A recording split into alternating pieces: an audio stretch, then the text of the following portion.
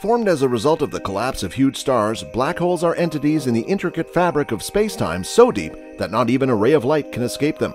The center of a black hole is what physicists refer to as singularity. It is a one-dimensional point where all forms of enormous matter are crushed down into an infinitely small place.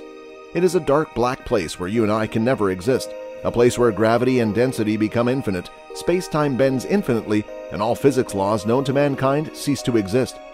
A prominent American physicist explains it to be the point where all laws of physics break down.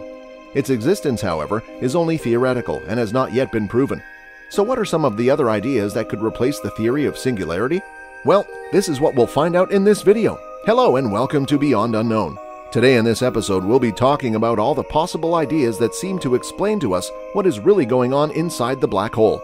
If you're interested to find out, then stick around till the end of this video, and while you're at it, don't forget to press that big thumbs up button. Now, without any further ado, let's get right into it. Before we get into all the details, let's talk about black holes for a minute. According to NASA, it is described as a place in space where gravity pulls so much that even light cannot get out. The gravity is so strong because matter has been squeezed into a tiny space. But why does it appear black? That's because, like all other forms of matter, light gets completely sucked into it and is unable to escape, and so that gives it a dark black look.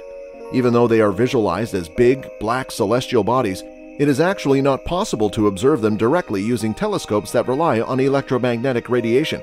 A bit of lateral thinking is required to detect them in space, and a way to do that is by looking for any gravitational disturbances felt by its neighboring objects. Another important aspect of a black hole that we'll be discussing frequently in this episode is the event horizon. Event horizons, considered to be the literal point of no return, are the outermost boundary of a black hole. This is the area of a black hole where gravitational pull exceeds the light's ability to escape from the gravitational force of the black hole. This means that for an object to escape from the event horizon, it must be going faster than the speed of light. Planck star. Now, the very first possibility we'll be looking at today is a Planck star. If that were true, we would find that deep inside a black hole, matter would exist in the smallest possible configuration, the tiniest particle of volume. This is contrary to singularity, where matter is squeezed down to almost nothing. A Planck star is a hypothetical space object under the loop quantum gravity theory. In this theory, Planck star is thought to be a compact alien star that is present within a black hole's event horizon, and is formed when an imploding star's energy density reaches the Planck energy density. Planck density is the Planck mass, thought to be the smallest possible black hole, divided by the Planck volume. This is Planck length cubed, 4.22 times 10 to the 105th cubic meters, or approximately 5.1 by 10 to the 96 grams per centimeters cubed. A Planck star contains matter crushed down to the smallest possible scale, the Planck length. If a Planck star were present within a black hole, the matter inside it would not be compressed infinitely, but instead would occupy the tiniest amount of volume. This would negate the tricky concept of singularity altogether. But what is Planck length? Well, explaining it simply, it is the smallest possible unit of measurement. This length is so tiny that it is about 1 trillion times less the size of a proton, which is the smallest particle known to mankind. So it is very, very small. Since Planck star is not a singularity, it eliminates the possibility of a black hole containing an event horizon because the gravitational pull will not be more than the speed of light. Nonetheless, the gravitational pull would still be so intense to outside viewers that it would still act and look like an event horizon. Gravistar. Another concept that replaces the singularity is called gravistar. Much like Planck star, which is a quantum gravity theory that hasn't even been tested yet, gravistar isn't much popular among the folks either and is a very new idea. Among other things, what sets gravistar apart from a black hole is that instead of a singularity, gravistar contains dark energy. Dark energy is an entity that penetrates through spacetime, causing it to expand outward, and even though it may sound like something you'd see in a sci-fi movie or a fiction novel, it is as real as you and I. Currently, we can visualize dark energy in the larger cosmos, forcing our entire universe to speed up in its expansion.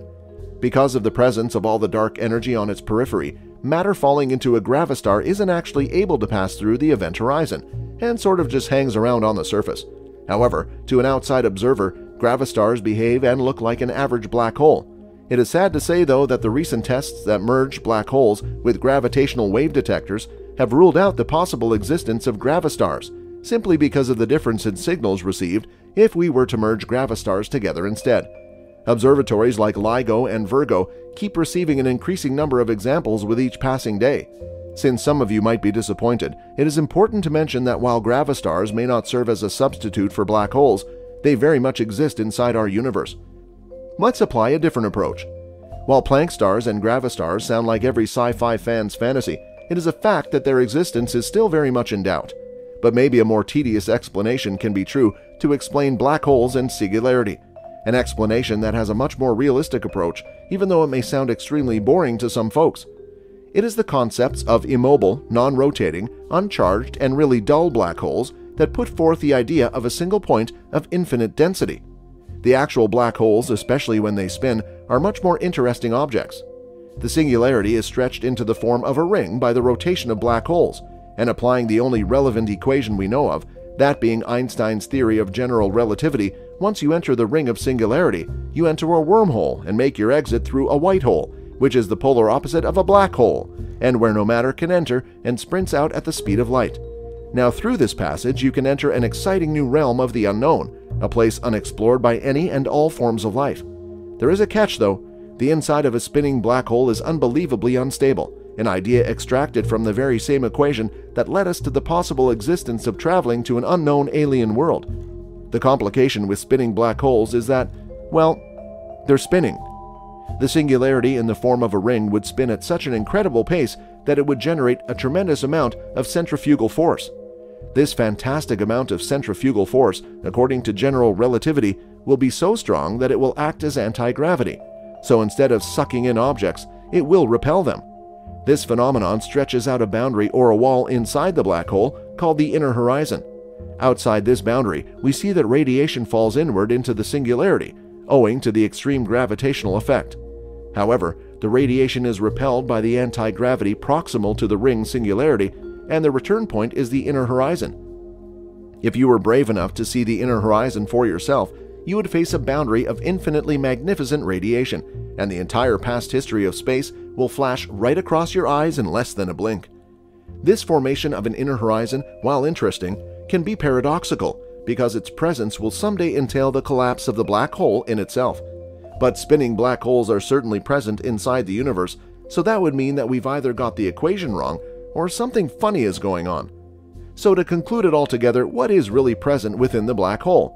The answer is that we're not entirely sure, but what scares me more is the possibility that we may never be able to find out. Well, this is it for today's video, guys. We hope that you enjoyed it, and if you did, then don't forget to subscribe to our channel and share this video with your fellow astronomy nerds. What do you think lies inside the heart of a black hole? Is it a place where all forms of life cease to exist, or is it a portal to another far-off, unimaginable land?